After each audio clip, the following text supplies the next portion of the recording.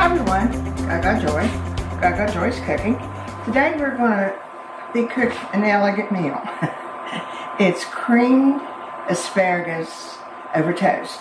The reason I said elegant, about 40 years ago, a little 94-year-old lady showed me how to do this, and she said it was elegant. And she always used her china and had a teapot, and we had a tea party. So I am doing that. I'm saying it's elegant, like she did. So, as you see, I'm cooking bacon. I am adding bacon. She didn't have bacon in hers, but if you'll see, it makes it nice to have bacon.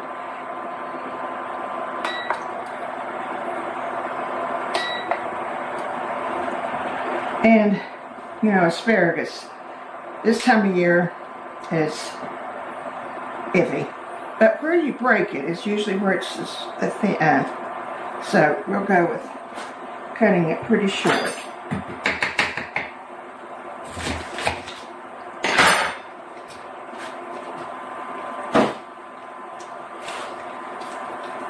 It's a very simple little dish. It's asparagus, cream, and, you know, some seasonings, and a roux, of course. Now I'm going to cut the asparagus to about a bite size. Maybe some of them anyway. I've got my water for me. So I'm going to put it in my water. And just use enough water to barely cover it. You don't need a lot of water, and asparagus cooks very quickly. See, I'm just barely covering it. When I started making this little dish for myself, actually it's a lunch. Let's face it, it's a lunch. It is for breakfast. Not for lunch, and but it is good. And she loved it, and she took such pride in making it for people. She would invite somebody to lunch, you know, she was going to have asparagus on china and tea with her. She actually did have scones too. Now with the bacon grease, of course I'm going to make a cream sauce. And by that time and you don't have to use all this bacon. I just wanted to finish what was in the package, and this was just a good way to do it, and I'll save it for sandwiches. Oh, and I love bacon and tomato sandwiches.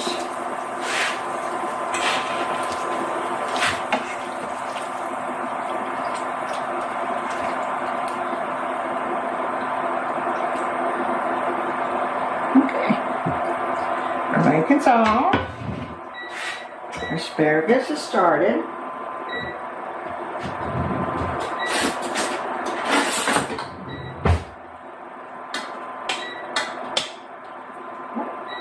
So usually takes about 5 minutes or something. Okay, now I took my grease and I put it in a little cup, and just took the top part of the grease that's, you know, doesn't have bacon bits in it. We're going to make a little roux out of it.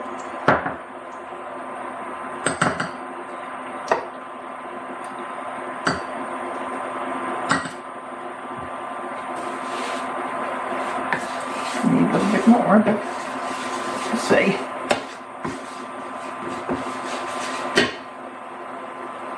Now my asparagus has been cooking 5 minutes, so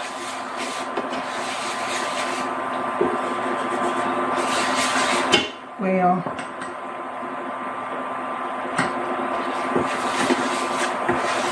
see that still left the roux looking white and clear. Now let's put a little salt in it.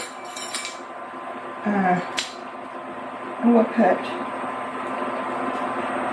a fourth teaspoon of salt and a 1/4 teaspoon of pepper. And then if, you know, anybody wants to see more, they can always add it.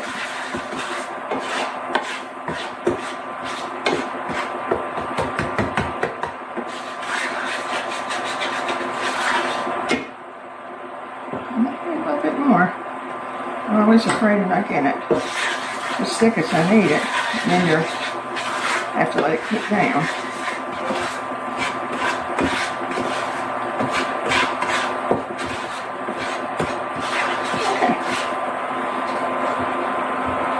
Just put a little water in it to start.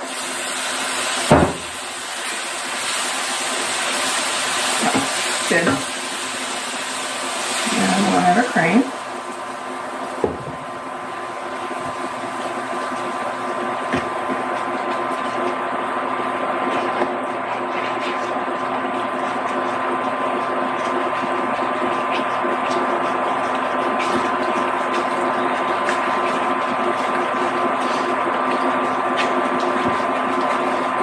After you've cooked for many years and you've stirred many meal, you have good strong arms.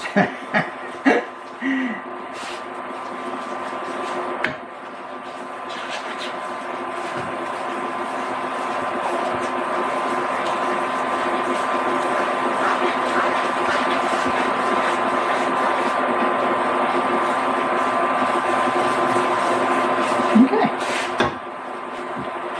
See how they are. All perfect. I'm going to add them to the skillet so I keep some of the water in case we need it.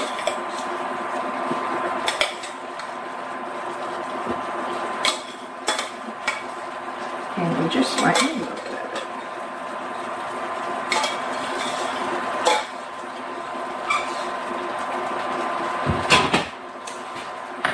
Does it look good to you yet? It does to me. I guess because I've had it so many times.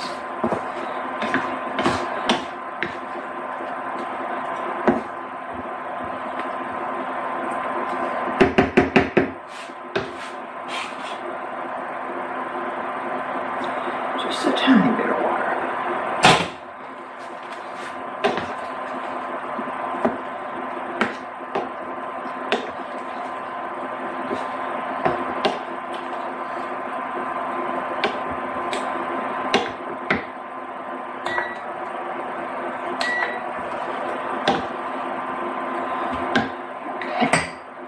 Now,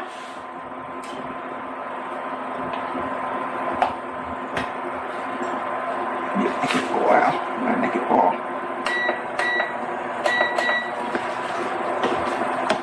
Oh, there it goes.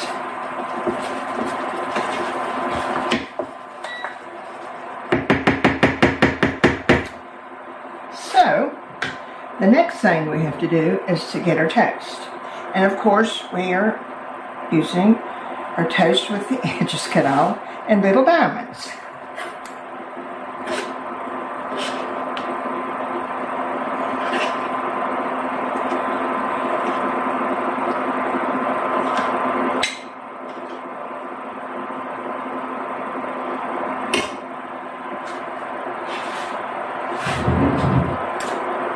It's usually enough for 2 or 3 people, but it'll be enough for me for 2 or 3 days. Because I want to right here.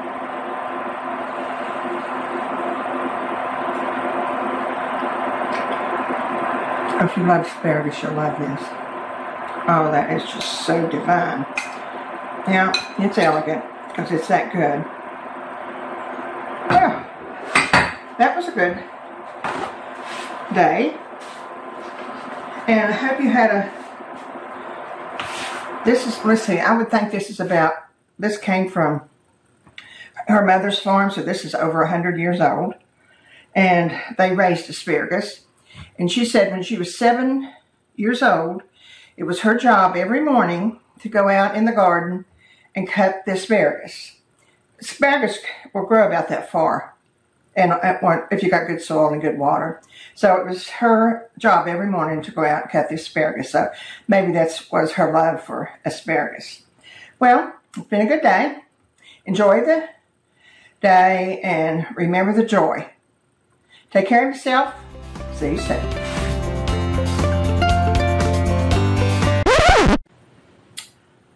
I forgot to end my program showing them one with bacon.